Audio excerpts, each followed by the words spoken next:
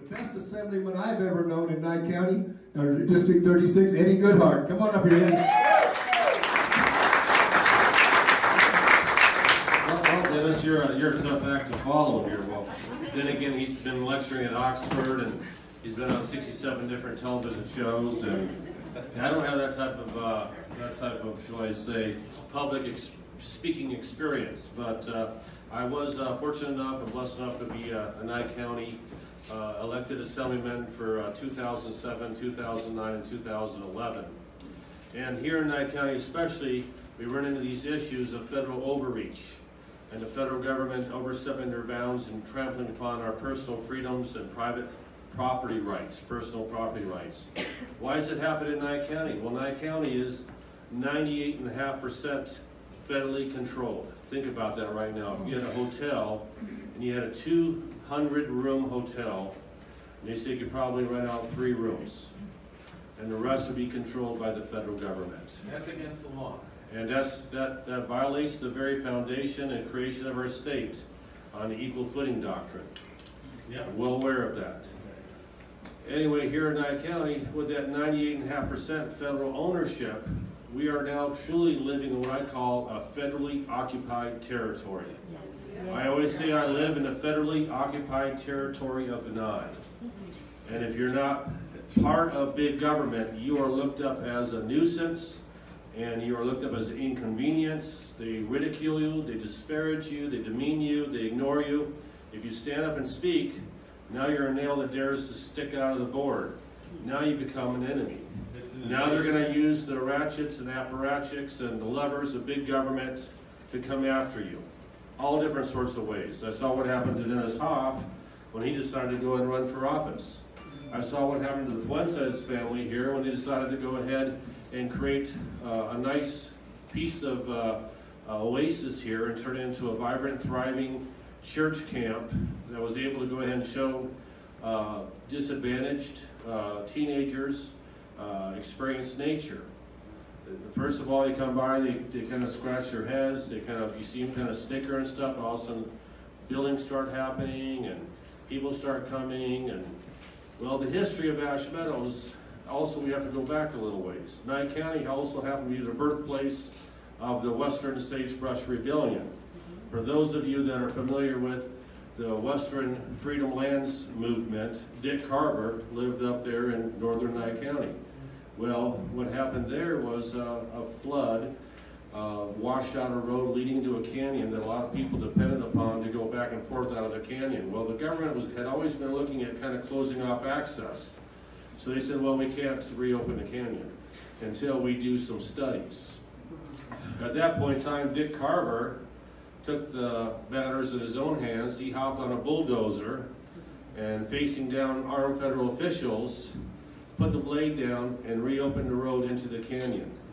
And that happened decades ago, and it landed him not in jail, but on the cover of Time magazine. And that's what I'm saying. This is how much worse it is today than it was 20 or 30 years ago. We have lost so much ground in this, okay? Had Dick Carver done that, he would be in jail for decades. Okay, the Bundys just try to get some horses and their cows back. And look how many years, or how many of these folks had to stay in prison for. So Nye County has a history. What's also unique about it is, guess who used to own this property 2 owners ago? Dick Carver. Dick Carver owned this very piece of property, sold it to a good friend of mine, Ron Matheny, on the condition that Ron would never sell it to a federal official, a federal entity, and that whoever he sold it to would also agree not to sell it to a federal entity. So what happened here, the Fuentes family, they looked at, creating their little patch of heaven out here. Brooks were gurgling and stuff, and there was a pond out here. There was naturally sub-irrigated orchards. Streams were flowing through. There was a baptismal pool. I mean, it was actually a very beautiful place. Well, over the years, Ash Meadows has continued to expand. Even land that used to be now BLM has been reclassified as now Fish and Wildlife Refuge land. Over the years, this place keeps on getting bigger and bigger and bigger. It's called the Big Park Syndrome. They get a park and they keep on wanting to expand and push out the borders. Well, we saw a lot of people get bought out, a lot of people sold out. Now, the Fuentes is one of the few remaining private parcels of land in Ash Meadows, which used to be all privately owned, dating back to the Spring Meadows Ranch and the Capert family. 30, 40 years ago, once you drove through Desert Scrub, you would have seen hundreds, if not thousands of cows grazing. You would have seen melon fields, cotton fields, grazing. You would have seen a symbiotic relationship between man and nature. All the animals are trying to protect. We're there in abundance, even in the presence of a multi-mixed use of a rancher-farmer husbanding the resources and creating opportunity for all animals and species, while at the same time providing jobs, opportunity, and sustenance for mankind. That type of thinking has now gone out the window. Now, as if man's there, it's bad. Well, I talked to the people from 30, 40 years ago, and they said there was a lot more wildlife 30 or 40 years ago than there is today. And now what happens too is they've taken out a lot of these dams, diversion ditches, channels. It used to be that how they had built these dams and structures, flow structures, was if you had a big rain, they would capture the rainwater. Then slowly over time they would let it out to sink into earth. They let it out slowly through concrete ditches to water the fields. Now we have big violent pulses of water. Big rainstorm, nothing holds it back. Big pulses of water come through. It has taken away a good portion of the back west part of their property. There's now gullies taller than my arm can stretch, where it used to be fertile flat ground less than 10 years ago, just due to their monkeying around with what used to be. Well, along the way, how this started was they had first come out with what's called the EIS. According to NEPA, National Environmental Policy Act, you have to announce as a federal agency or even as a private entity, anything that has substantial impact on nature, you have to have what's called an environmental impact assessment. Then it went to an environmental impact statement. Well, in that statement, they showed a lot of different alternatives, A, B, C, and D. Well, nowhere in any of that work did it show that one of their proposed actions was to dig a ditch around this patch of heaven, church camp, and redivert the water. That was not even listed as one of their alternatives. Number one. Number two, when they did this, they impacted the flow waters of an interstate waterway. This water crosses into California. It's already been decided this is applicable underneath the Navigable Waters Act. They never got a U.S. Army Corps of Engineer permit. Number three, they failed to confer with Nye County, with their FEMA department, and get the necessary permits for that. They never got a permit from the Clean Waters Act, EPA, for ripping out wetland habitat. So they basically took the whole stack of books and rules that we have to live by and just threw them right out the window. And they plunged right ahead. I was an elected official. I said, well, hey, you know what, this is so egregious, this can't stand. Well, let's go ahead and get some people involved. I said with attorneys. They got attorneys involved through, I think it was MPRI, the Center for Justice and Constitutional Litigation. I think that's been, what, 7 years now. And now we're blessed enough to have another entity hand off the baton to, which is the Rocky Mountain Legal State Foundation. Mountain State. The Rocky Mountain State Legal Foundation. And please give those folks a hand too. They're very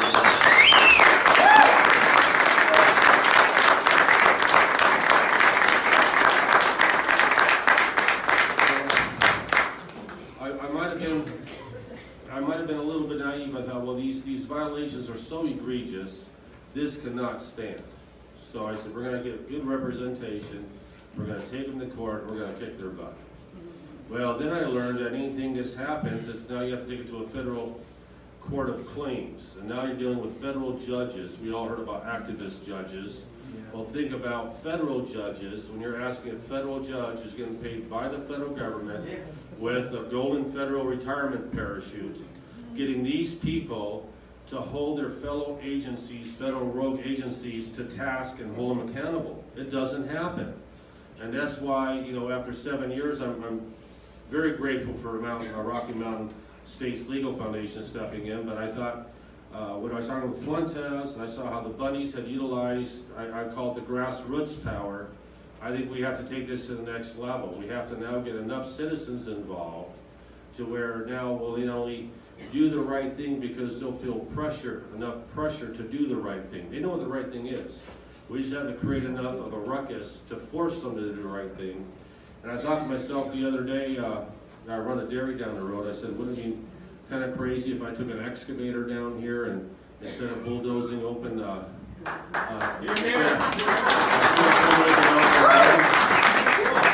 have to say that I had an employee that kind of got signals mixed up and just happened to redivert a waterway back to where it originally was. But yeah. But anyway, I'm glad that at times I don't let those crazy thoughts go too far. I'd probably be in jail too for even saying it. But what I'm saying out here though is when we look at the totality of the actions here in Nye County, and we see the federal agencies, we're in basically their huge stronghold. They have 98.5% of the ground, and they're coming for more. The 98.5% is enough. I've been in Amargosa Valley since 1996. I can truthfully tell you that the federal government owns more ground in Nye County, and the private person owns less ground than 20 years ago. They keep on buying ground, forcing people off, taking control over it, burning them out. The little place right to the south of here, there used to be a nice homestead owned by Mr. Peterson. They called the reservoir after him, Peterson Reservoir. Well, in 1997 in March, on a very windy day, we know how windy March and April is out here, and there was high wind warnings, they decided to do a controlled burn and started just south of his 160 acres. Well, later that day, I was coming over the hill from Pahrump and I saw a huge plume of smoke. That was Mr. Peterson's outfit all going up in smoke. And he was old, he went to Vegas and he was in his 80s, and shortly thereafter his arm was broke, he passed away. But we've seen this happen too many times to say that it's all done completely on accident. I mean, no one could be that crazy stupid, could they? I don't know. What's the old saying is, you can't fix stupid, but you can sure hire it or vote it in office? I don't know. Now, a lot of these people, they're not accountable because they're not elected officials, and they have the power of DC and an army of attorneys to basically allow them to literally almost get away with murder. And so I'm very excited to see all of you here today. We have a lot more we could get into on the history of Ash Meadows, but even, for example, Devil's Hole, it's basically the same level it was 40 years ago when they drove Spring Meadows Ranch out of business. The whole premise was any declining in that water table would make the pupfish go extinct. Well, that level has basically held relatively constant within an inch or two over the last 40 years. Well, why is it we read now after tens of millions of government dollars, government intervention, that we only have, I think the last count, 87 pupfish alive in its natural environment? Back in the day when they had the Spring Meadows Ranch, they numbered in the hundreds, if not the thousands. So now after tens of millions of dollars in investment and natural habitat restoration and protection, we have less pupfish than we had 40 years ago. I call that a very bad return on investment. Yes. As my old friend Tom Bucco had once said, it says, they're loving them damn things to death.